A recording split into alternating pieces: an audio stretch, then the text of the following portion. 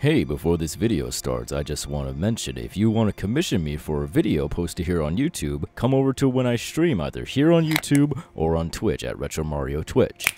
But let me not take up your time, enjoy the video.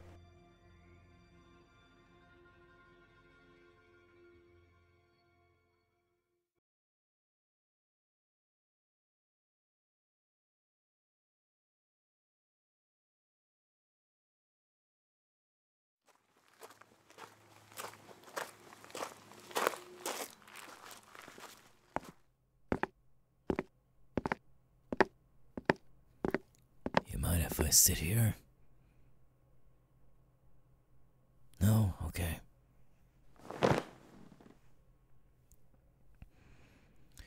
The name is Liu. And what would your name be? That's a good name. I like it.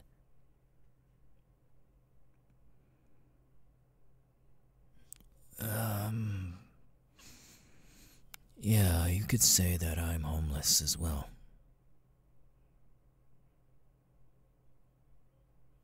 Well, my story's a long one.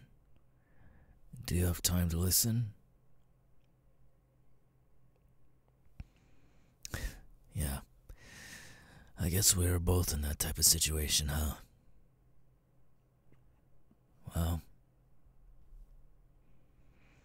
my story starts out like this. My brother, Jeff, and we were happy from what it seemed. Everything was going good. Until it wasn't. My dad started to drink heavily, and my mother became somewhat of a puppet of his maniacal tendencies. My father always took it out on my brother, never me. I don't see why. I mean, everyone else in the family was getting the worst end of it from my father. He always told my brother to look happier, stop being sad, when in reality he didn't really have any idea what was going on inside both of our heads. Or even my mother's head, at that.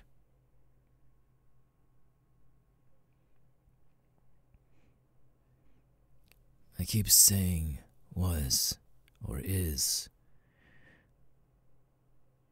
because, well, one night my brother, he didn't really have a good day that day. And so they were heavily bullying him during school. And afterwards, when he got home, he ran straight to his room. Nothing more, nothing less. He didn't even come down for dinner that night. But later in the night, I heard him get up from his room and then walk to the kitchen and then back upstairs. I didn't see him do it, but next thing I know, he cut a smile into his face with one of the kitchen knives. Shortly after, my mom was getting thirsty and she went downstairs. Jeff was downstairs, and I overheard their conversation a little bit. Not the full thing. I heard my brother Jeff say, "Look, Mom, I'm finally happy. Aren't you proud of me, Mom?" Next thing I knew, I heard screaming. And I heard running throughout the house. And then a slam of a door. And my mom locked herself in the room with our dad. And then he snapped. He burst into my mother's and my father's room and killed both of them. Afterwards, once the screaming was dying down, I saw him. He didn't look like his old self anymore. He was different. A monster. He tried to kill me too. But luckily I'm more durable than he thinks.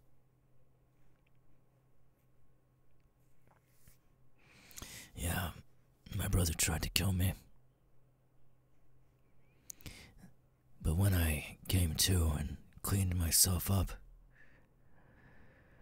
I took an oath that day.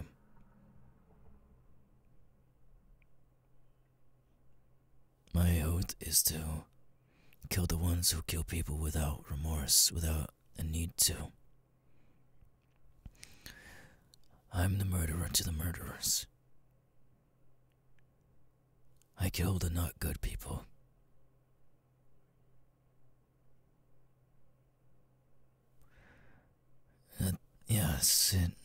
It does make me a murderer. I know this. I've been knowing this, but I'm not one to back down from someone. I'm not one to back down from a fight, a stronger person, anything of that. I overcome my fears myself. I overcome any obstacle myself. But I do it out of the goodness of my heart and the knowledge of knowing what's right and wrong.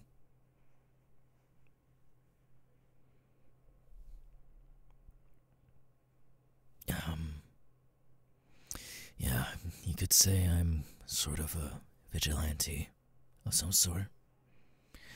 I'm nothing like my brother. Besides the killings, I'm nothing like my brother. My brother is out there, still alive somehow, after bleaching his face and basically cutting his nose off. He's still out there, killing people. But I forgive him. I forgive him for killing all those people because I know he's not that. I know that there's still a Jeffrey inside of that mind of his. I would do anything to get my brother back. But in the reality of everything, I know that's very far from actually happening. I've seen glimpses of his humanity still left inside of him in certain situations that me and him had. I know he's still good under all that bad exterior. I know he is. There's just something that I need to do. I don't know what it is, but I'm still trying. I'm still trying to get my brother back.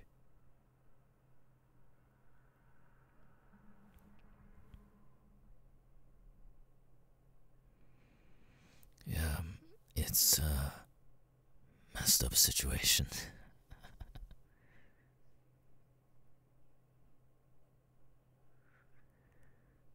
I'm at peace.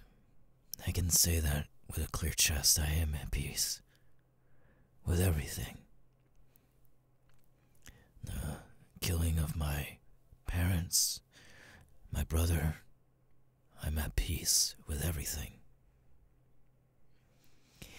I have flaws myself, so does my brother, and so does everyone else in this world. If you were to be perfect in this world, well, that's what's wrong with you. You're perfect. No one in this world is perfect, even if they think they are. That's why I see myself as an equal to everyone. I might be different physically, and I might be different when it comes to features like these scars I have all over my body. I might be different, but I hold no grudges against my enemies.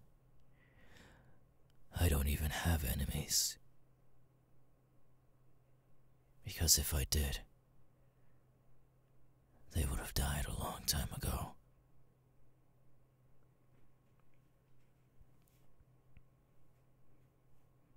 Thank you for, your time here. I just, sometimes I get into my own head and I just need someone to vent to. And, well, you were that person, even though I don't really know you that well. I thank you for your hospitality. But I have to get going now. You see, I've scuffled up enough money to buy myself a cell phone, and I put a list in there. And I'm working for a few people. It's not great money, but it gets me food for me to survive. So please, excuse me. But I have to go. Thank you for your time.